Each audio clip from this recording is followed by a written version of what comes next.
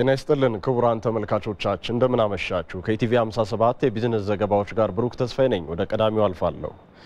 ለገና በዓል ቅቤና ማር በበቂ መጠን ማቅረባቸውን በአዲስ አበባ መርካቶ አካባቢ የሚገኙ ነጋዴዎች ገለጹ በጎጃም በረንዳ 1 ኪሎ ቅቤ ከ250 እስከ 290 ብር እየሸጡ ሲሆን ማር ደግሞ ከ150 እስከ 250 ብር እየተሸጠ ነው ይህንን ዘገባ ሪፖርተራችን ሂሩት ታሀሳሰ እንደሚከተለው አሰናድተዋለች በመርካቶ በተለምዶ ጎጃም በረንዳ ተብሎ በሚጠራው አካባቢ የቅቤና የማር መሸጫ መደብሮች የተለያየ የጥራት ደረጃ ያላቸው ምርቶችን ለሸማቾች አቅርበዋል። ቅቤ 1 ኪሎ ግራም ከ250 እስከ 290 ብር፣ ማር ደግሞ ከ150 እስከ 200 ብር እየተሸጠ ነው። በዋጋውም ላይ ሸማቾች የተለያየ አስተያየት ሰጥተዋል። ውድ ነው፣ ርካሽ ነው አይባልም። ያው ሰው በገዛው መቼም አልገዛም ማለት አልችልም። የሚሸጥበት የገበያው ከሆነ ግዴታ መግዛት አለብኝ ያው ማይቀር ነገር ነው የቅቤ አቅርቦቱ በጣም ቆንጆ ነው በጣም ጥሩ ነው ጥራትም አለው ጥሩ ነገር ነው አካባቢና የገበያው ማዕከል ያደረገው ዋጋ ተመጣጣኝ ዋጋ ሐሳብ ተደርጎ የሚሸጥ ስለሆነ ምንም ማድረግ አይቻልም ያው መቼም እንደ ኑሮ ሁኔታ ማለት ነው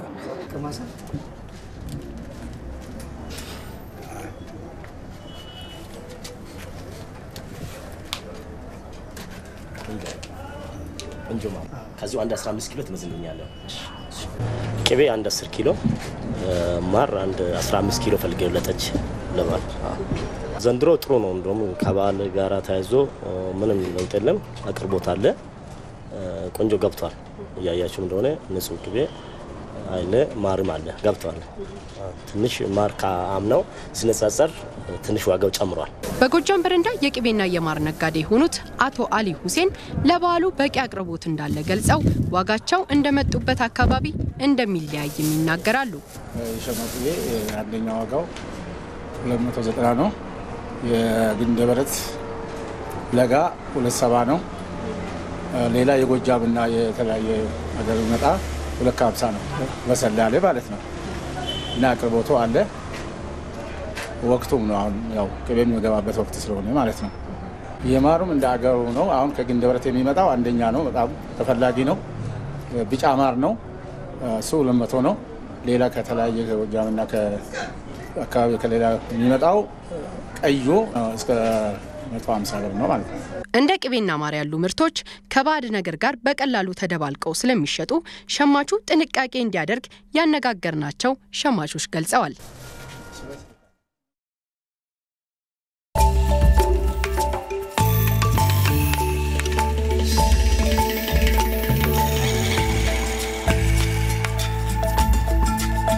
አገር ለምትወለወጥበትና ለምታድግበት ሀገር አሻራውን ማስቀመጥ የዜግነት ግዴታው የእምነትም ግዴታው ነው አገራዊ ግዴታው ነው በያምናለው ያን እንዲሰራ ማስተዋወስ የዛ አካል ሆኛ አንዱ መገኘት ነው እኔ ስራዬም በማስብ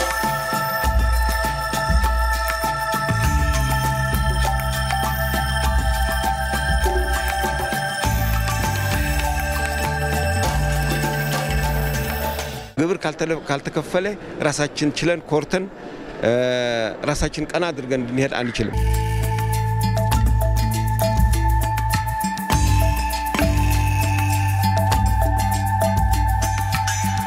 ግብር መክፈል ለልጆቻችን ተስፋ ለልጆቻችን ነገ የተሻለ ህይወት መስራት ማለት ነው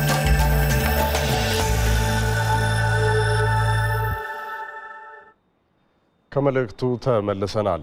በአዲስ አበባ 143 መሰረታዊ ሸማቾች ህብረት ስራ ማህበራት ይገኛሉ እነዚህ ማህበራት ዝቅተኛ ገቢ ላላቸው ህብረተሰብ ክፍሎች መሰረታዊ የፍጆታ ዕቃዎችን በተመጣጣኝ ዋጋ በማቅረብ በኩል አስተዋጽኦአቸው ከፍተኛ መሆኑ ይገለጻል ይሁን እንጂ ውጤታማ ያልሆኑና ቅሬታ የሚነሳባቸው ሸማች ህብረት ስራ ማህበራትም አሉ ሂሩት ታሀሳሰ በዚህ ጉዳይ ላይ ያሰናዳቸዋል የሸማች ህብረት ስራ ማህበራት ዋና ተግባር ለህብረተሰቡ መሰረታዊ ፍጆታዎች የሚውሉ ሸቀጣ ሸቀጦችን ማቅረብ ነው በአዲስ አበባ በአዲስ ከተማ ክፍለ ከተማ ወረዳ 8 የሚገኘው ደራሽ መርካቶ የሸማቾች ህብረት ስራ ማህበር በወረዳው ውስጥ ሱፐርማርኬት ወፍጮ ቤቶችና ሌሎች የህብረተሰቡ መገልገያዎችን በስሩ ያስተዳድራል ያነጋገርናቸው ተገልጋዮችም የሚፈልጉትን አገልግሎት ከማህበሩ እንደሚያገኙ ጠቅሰው አልፎ አልፎ የሚፈጠሩ የሸቀጦች አቅርቦት ውስንነት በማህበሩ ላይ እንደሚስተዋል ይናገራሉ ኦዲት የሚያቅ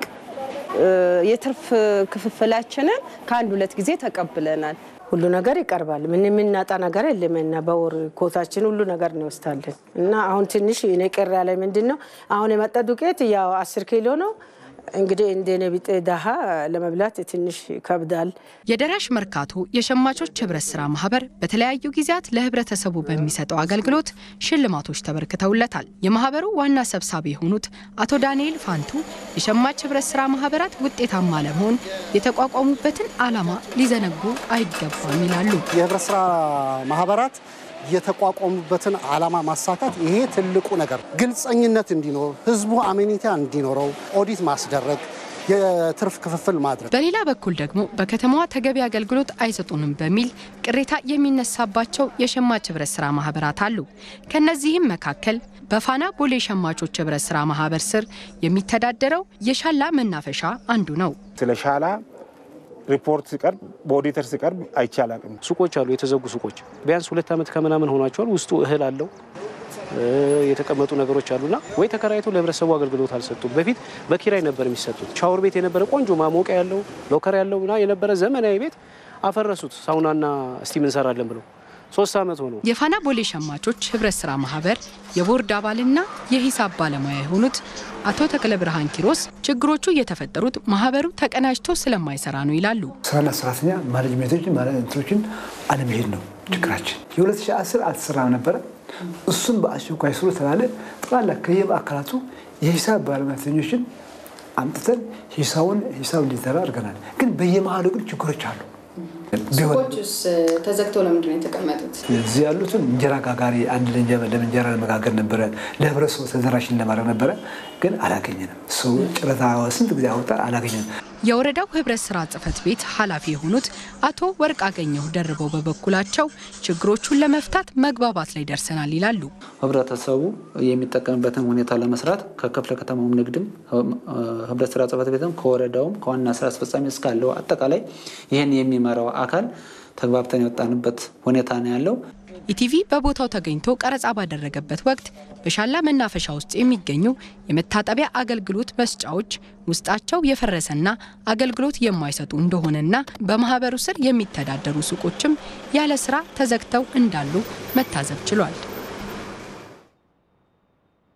ከዚሁ ጉዳይ ጋር በተገናኘ ደግሞ አሃዛዊ መረጃዎችን ሪፖርተራችን ጌታቸው ባልቻ እንደሚከተለው ያቀርብልናል በአዲስ አበባ 143 ሸማች የህብረት ስራ ማህበራት ይገኛሉ ከ2000 ዓመተ ምህረት ጀምሮ ነው እነዚህ ሸማች ህብረት ስራ ማህበራት እንግዲህ የተመሰረቱት በዚህ አመታት ውስጥ አንድ ሸማች ህብረት ስራ ማህበራት ፈርሷል በሱ ምትክ ደግሞ ሌላ ሸማች ማህበራት ተመስርቶ ያው ቁጥሩ አሁንም ድረስ 143 ላይ ነው የሚገኘው እንግዲህ ሲመሰረቱ እነዚህ ሸማች ህብረት ስራ ማህበራት በ2000 ዓመተ ምህረት ማለት ነው 214000 አባላትን ይዘው ነው በዚህ አመት ላይ አሁን ላይ 313000 አባላት ይዘዋል እነዚህ ሸማች ህብረት ስራ ማህበራት ማለት ነው እንግዲህ በ2000 ዓመተ ምህረት ሲመሰረቱ እነዚህ 143 ሸማች ህብረት ስራ ማህበራት 84 ሚሊዮን ብር ካፒታል ነበራቸው 2011 ላይ ይሄ ካፒታላቸው ግማሽ ቢሊዮን ብር ወይም 525 ሚሊዮን ብር ደርሷል ማለት ነው እንግዲህ እነዚህ ሸማቾች ህብረት ስራ ማህበራት በተለይ ዝቅተኛ ገቢ ያለውን ህብረተሰብ በማገልገል በኩል ትልቅ አስተዋጽኦ እንዳላቸው ነው የሚገለጸው የግብርናና የኢንዱስትሪ ምርቶችን በማቅረብ በኩል የመዝናኛና ክበብ አገልግሎትን ይሰጣሉ እንዲሁም መንግስት ከውጪ በድጎማ የሚያስገባቸውን እንደ ስኳር ዘይትና የስንዴ ዱቄት ያሉ ምርቶችን ለህብረተሰቡ በተመጣጣኝ ዋጋ እያቀረቡ ይገኛሉ ማለት ነው እንግዲህ እነዚህ ሸማቾች በአዲስ አበባ የሚገኙ ሸማቾች ህብረት ስራ ማህበራት እንግዲህ የተለያዩ ችግሮች እንዳሉባቸው ይነሳሉ ያስተዋጽኦአቸውን ያህል ማለት ነው